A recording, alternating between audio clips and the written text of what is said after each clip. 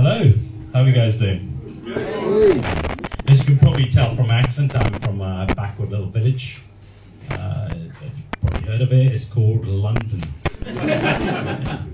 Yeah, I'm from a very posh white area in London. It is so posh and so white that it's even got the word white in the name. It's called Whitechapel. My parents moved there, before the internet, and they were trying to move up in the world, and when Indians, when we try to move up in the world, we moved to white areas, and so they moved to Whitechapel. And when we got there, we found out the only thing white in Whitechapel was the local mosque. I hate white people. Thank God you guys laughed at that. Because a few years ago I did a gig in Birmingham, and before we went on, the MC goes, "Look, if anybody does any racist stuff, I'm going to pull you off straight away." So I was like, bloody hell, a white guy telling a brown guy not to be racist. Right? I've got to be racist now, right? So like I was on first, so I got out there and I couldn't think of anything to be racist about, So I got up there, saw a sea of white people, basically the same as here, and I shouted, "I hate white people," and they all cheered, laughed, just like you guys did. And I've done this a few times. It's worked really well. And then, my head got a bit too big, and I did an urban gig, one of these black gigs in Brixton. And I thought, and so I got up there and I saw a sea of black people, right? And so I just shouted, "I hate black people," right? They didn't respond like you guys did. They just folded their arms and they decided they weren't going to laugh at anything. It was the longest 10 minutes of my life. And at the end of it, I had to walk through the middle to get out. It was painful. But it's not white people I hate, by the way. It's white comedians. Because, they write their notes on the back of their hands. Have you seen that, right?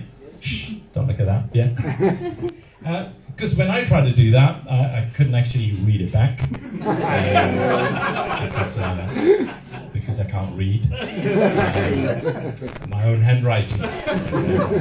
So what I do is I write mine on a piece of paper. It's a white piece of paper because I am racist, so, which is nice. So anybody here, do you guys remember something called Brexit? No. A bit last year. It was, yeah. Which way did you guys vote? Because I voted, for Brexit. I'll tell you why. Because I know because I didn't want all these bloody immigrants coming over here, right? and stealing the jobs I'd worked so hard to steal in the first place.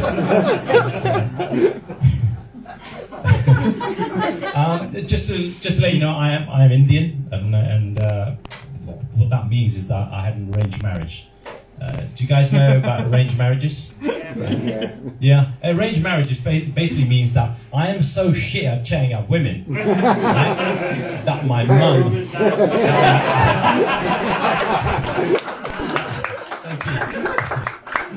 mum had to step in. Right? Also, being Indian, I work in IT, which means that even though I'm married, I'm still a virgin.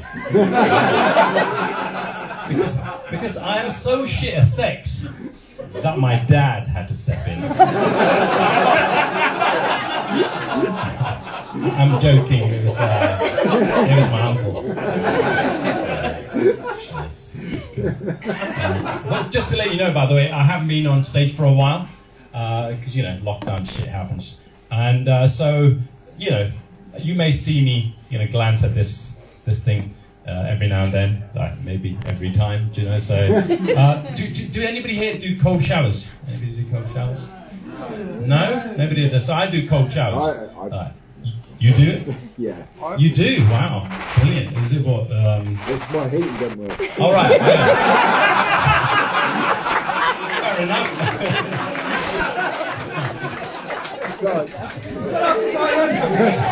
And being Indian, right? I'm not that well endowed down there, and after 5 minutes in a cold shower, it shrinks so much that it turns to a vagina, which is why I'm in there for 15 minutes, which is nice. So it's missing out. Also, anybody on any kind of special diet? Sean. Seafood. Oh, he is. Look at the fact. I'm keto. It's also known as zero carb, which is another way to say it. Well, my friends call it zero personality. My doctor calls it cocaine. I mean dealer.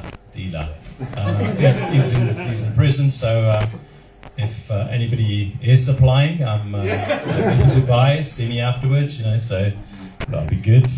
Do you guys know about this thing called the alcohol rating system?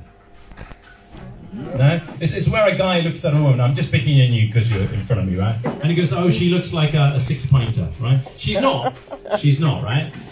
But, you know, guys do the same thing. I mean, women do the same thing. They'll look at a guy and go, he's about, you know, 8 glasses of wine. Probably, right? Well, that system applies to comedians as well. So if you don't find a comedian funny, it's because you just haven't drunk enough. It's basically, it's your fault. So for example, Michael McIntyre, he's been rated at 1 glass of shandy, right? I've been rated at 16 pints. Am I really that pissed right now? Off tea. Off tea. Yeah, you are, yeah.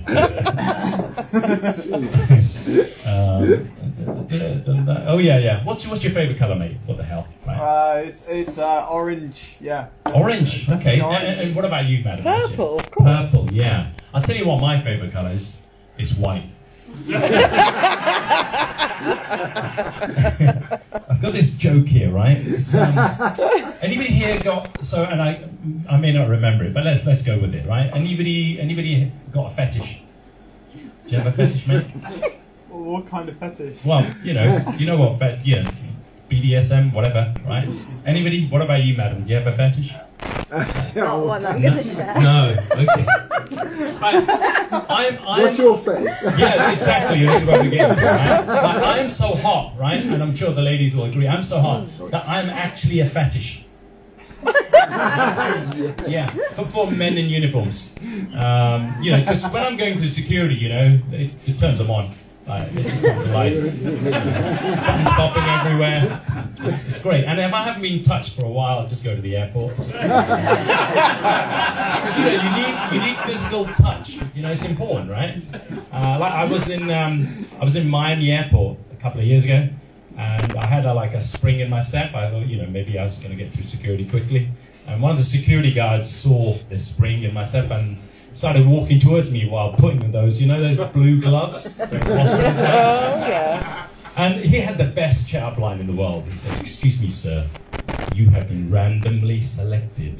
How do you say no to that, right? So anyway, that took 3 hours. It was intimate. But, you know, it felt like he rushed it. You know?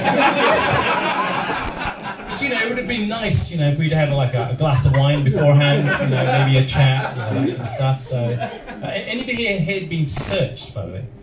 Yeah, I've been searched. You've been searched, right? Well, where was that? Yeah. Yeah. Okay. Did you pay? Oh yeah. Oh yeah. Yeah, I've been searched so intimately. You know, it felt like a third date. You know, weeks. You know, I gave him my number, I was expecting, I thought we made a connection, right? And, you know, nothing, yeah. Didn't ring me, I stayed by my phone, checking it all the time. Nothing at all, yeah. Good, right. Anybody here had a private education? I've been privately educated, obviously, you know, you can tell from my accent. So, any other posh twats in the room? I did this joke in Oxford, and even the bar staff were putting their hands up, right? I did it in Slough. I don't know if you guys know about Slough. And I had to explain to them, right? Well, probably education. What a school was.